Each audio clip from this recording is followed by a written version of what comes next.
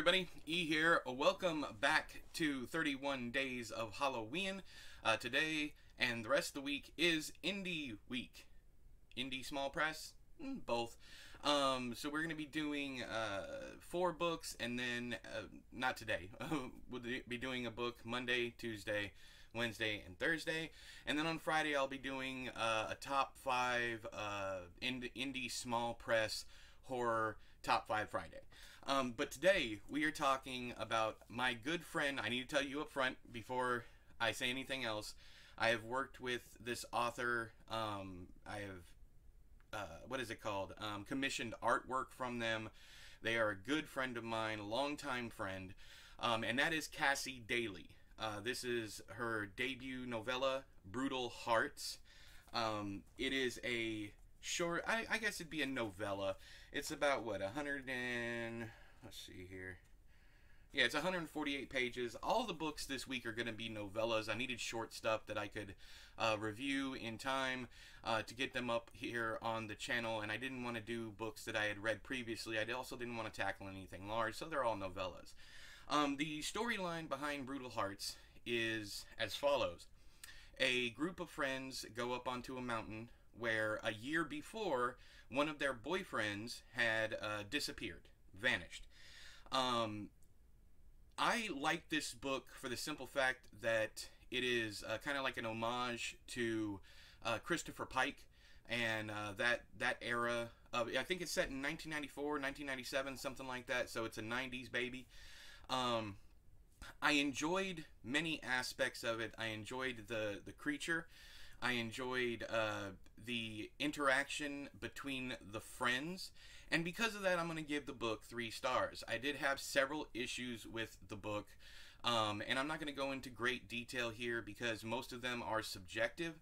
I will say objectively, there were quite a few errors, and I think the book could have had at least one more proofreader.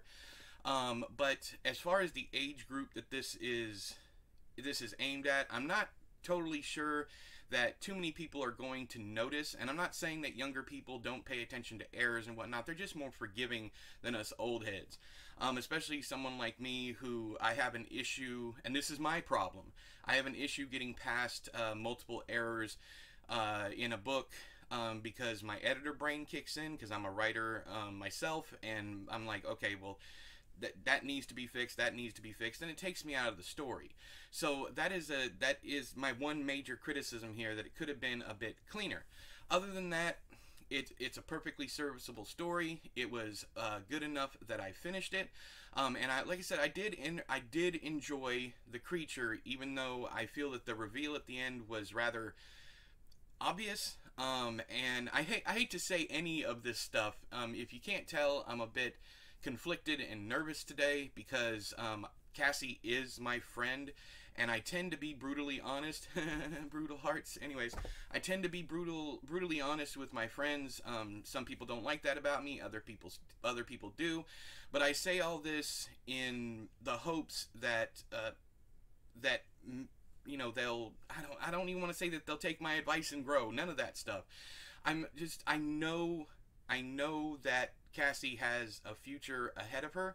I know that this is definitely a debut novel, and there is a lot of potential here. There are just some things that subjectively I did not care for. Another thing is there's a bit of, and this is like Cassie's whole thing too, so I don't even want to mention this as a criticism, but the book has a bit of an identity crisis in so much that it reads very much like middle grade, younger YA, but it is very, very brutal. Again, keywords, brutal hearts. Anyways, and I do wonder about the target audience. Like, who would I give this to? Would I give it to my my oldest, who's 17? Yes, I would. Would I give it to my youngest, who's 10? I probably wouldn't. But that's always been Cassie's thing as long as I've known her. Mixing the horrible and the horror along with the bright colors and the rainbow scheme, all that stuff. She is definitely a light in the darkness. And this book was kind of like the opposite, a darkness in the light, because if you to read the stuff that's at the end of the book, or even some of the stuff that's in the middle of the book, you look at this cover and you think that is a very cute, very colorful, very pretty cover. Some of the stuff in there, it doesn't fit. So that's where that's what I'm talking about when I say identity crisis. But these are just my opinions. I'm sure that I know people love this book, and I liked it well enough. I was, like I said, distracted by the errors. There were quite a few, enough so that I started not taking count, but I started marking them so that I can pass them along to Cassie. Cassie, if you're watching this and you want them, let me know. But there's some on page 58, 60, 62, 73, 87, 124. There's quite a few, and that's only when I started counting. So it could have been cleaner, but you know, subjectively, the story wasn't really for me, even though I didn't want to stop reading it. But I do hope that Cassie continues writing. I see potential here, and I would read anything else that she comes across. And I know this video is very awkward, and I'm sorry, but I wanted to get this review up because I promised her that I would read it and that I would review it for 31 Days of HALLOW-E'N. So there you have your review, Cassie. I hope you don't hate me because I love you to death. So many times in the past I have been honest about my friends' books, and I have lost those friendships. So I hope that doesn't happen here, but I can only be honest with my following, and I can only be honest with you.